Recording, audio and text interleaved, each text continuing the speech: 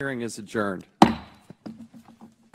Committee on Oversight and Government Reform will now come to order. Pursuant to Committee Rule 5B and House Rule 11-2H4, the committee announces that it may postpone further proceedings today on any question of approving any measure or matter or adopting an amendment on which a recorded vote of the yeas and nays are ordered, and without objection, the Chair is authorized to declare a recess at any time.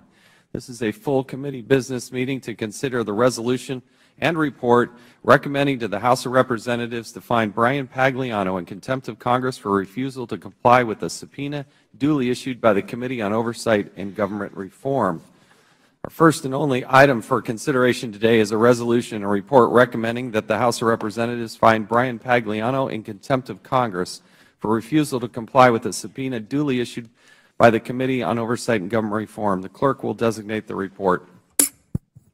Resolution recommending that the House of Representatives find Brian Pagliano in contempt of Congress for refusal to comply with a subpoena duly issued by the Committee on Oversight and Government Reform. I intend to offer an amendment in the nature of a substitute to the report, and without objection, we will call up the amendment in the nature of a substitute, and then I will recognize myself to give one statement on both the ANS and the underlying report. The clerk will designate the amendment. Amendment in the nature of a substitute offered by Mr. Chaffetz of Utah to the resolution recommending that the House of Representatives find Brian Pagliano in contempt of Congress. Without objection, the amendment is considered as read, and I now recognize myself for 5 minutes and a statement to report on the report and the ANS. Today, the committee will consider a resolution and report recommending Brian Pagliano be held in contempt of the House of Representatives. Subpoenas are not optional. Mr. Pagliano is a crucial fact witness in this committee's investigation of former Secretary of State Hillary Clinton's use of a private email server to conduct government business. The release of these federal records is of deep concern to the committee, and we have the jurisdiction over federal records. We have jurisdiction over National Archives. We have jurisdiction in several places. Over the course of the investigation, we learned some of the information about Mr. Pagliano's involvement in Secretary Clinton's use of the private server. Mr. Pagliano originally worked for Secretary Clinton in her 2008 presidential campaign as an IT specialist. As he was closing out her campaign's computer equipment, he received a call from Justin Cooper, who testified before this committee last week. It was Mr. Cooper who requested Mr. Pagliano build a server for Ms. Clinton in early 2009 as she started her new job as Secretary of State. Several months later, in March of 2009, the two men met in the basement of Clinton's Chappaqua residence to install a new server Mr. Pagliano built. Mr. Pagliano continued to monitor and maintain the server while Secretary Clinton was at the State Department. After he set up the server, Mr. Pagliano joined Secretary Clinton at the State Department as a Schedule C appointee in the Bureau of Information and Resource Management.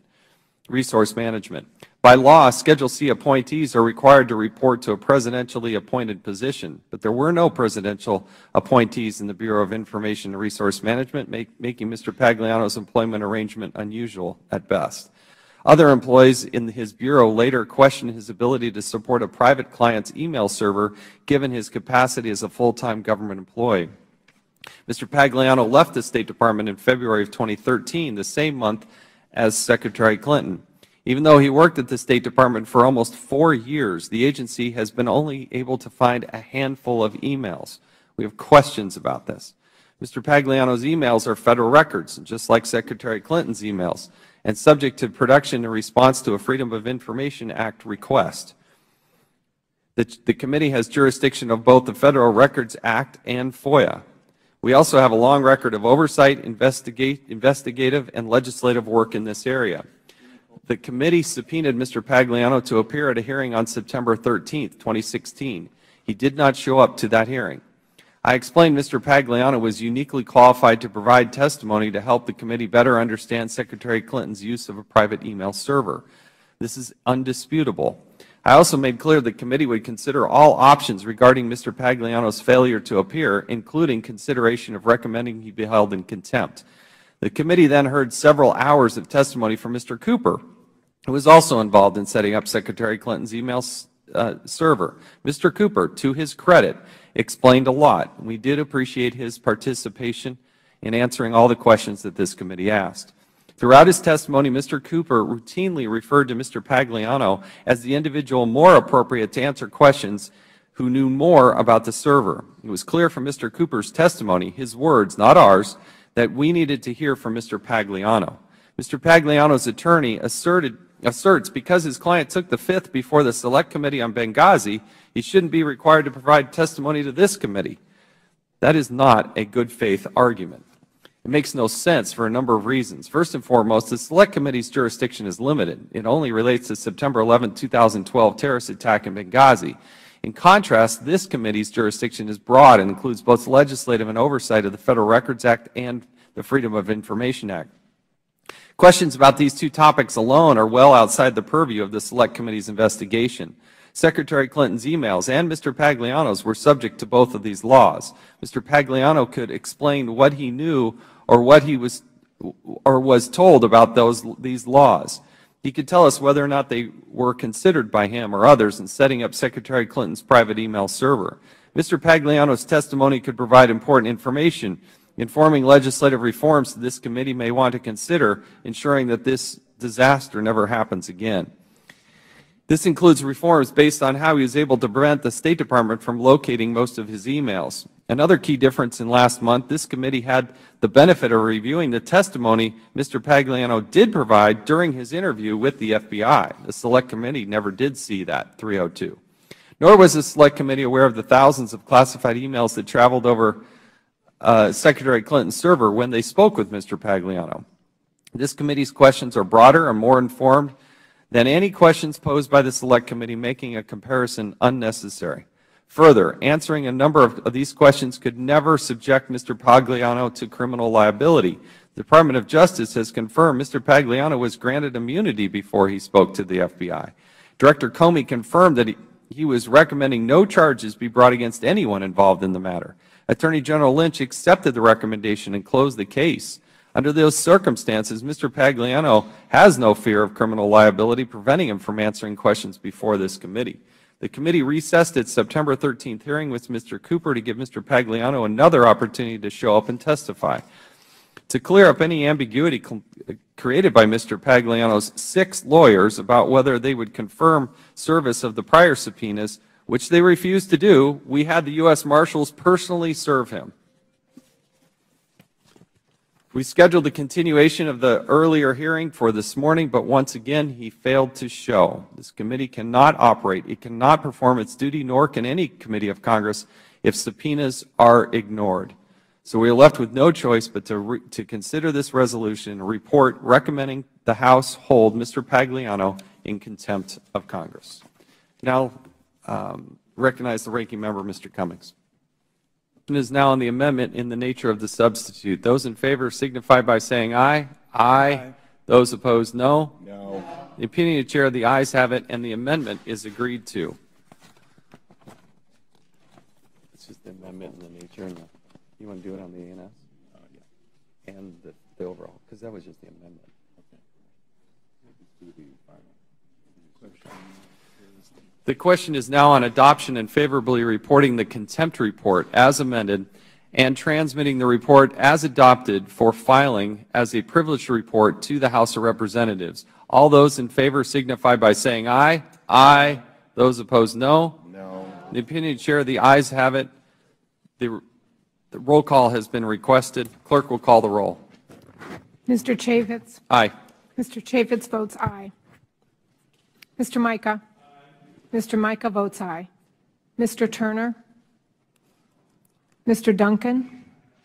Mr. Duncan votes aye. Mr. Jordan? Mr. Jordan votes yes. Mr. Wahlberg? Mr. Amash? Mr. Amash votes yes. Mr. Gosar? Mr. Desjardins? Mr. Desjardins votes yes. Mr. Gowdy? Mr. Gowdy votes yes. Mr. Farenthold? Yes. Mr. Farenthold votes yes. Mrs. Lummis? Mr. Massey? Yes. Mr. Massey votes yes. Mr. Meadows? Yes. Mr. Meadows votes yes. Mr. DeSantis? Mr. DeSantis votes yes. Mr. Mulvaney? Mr. Buck? Mr. Walker? Mr. Walker votes yes. Mr. Blum? Mr. Blum votes yes. Mr. Heiss? Mr. Heiss votes yes. Mr. Russell? Mr. Carter? Mr. Grothman? Mr. Grothman votes yes. Mr. Hurd? Mr. Hurd votes yes. Mr. Palmer? Mr. Palmer votes yes. Mr. Cummings? Mr. Cummings votes no. Ms. Maloney? Ms. Maloney votes no. Ms. Norton? Mr. Clay? Mr. Clay votes no. Mr. Lynch? Mr. Lynch votes no. Mr. Cooper? Mr. Connolly? Never, no how, no way, no. Mr. Connolly votes no. Ms. Duckworth? Ms. Duckworth votes no. Ms. Kelly? Ms. Kelly votes no. Ms. Lawrence? Ms. Lawrence votes no. Mr. Liu? Ms. Watson-Coleman? Ms. Watson-Coleman votes no. Ms. Plaskett? Ms. Plaskett votes no. Mr. Desaulniers? Mr. Desaulniers votes no. Mr. Boyle? Mr. Boyle votes no. Mr. Welch? Mr. Welch votes no. Ms. Lujan Grisham? Ms. Lujan Grisham votes no. How is the member from the District of Columbia recorded? Ms. Norton is not recorded. Ms. Norton votes no. Does any other member, have all members been recorded? Oh. Ms. Lummis is not recorded. Ms. Lummis votes yes. Have all members had an opportunity to vote?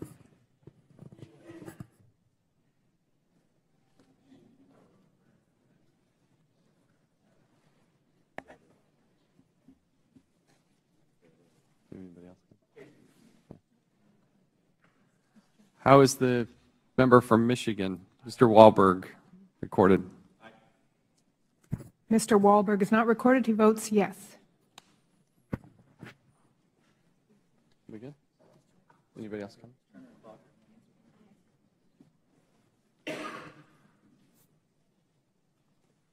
Anybody else? I think we're good.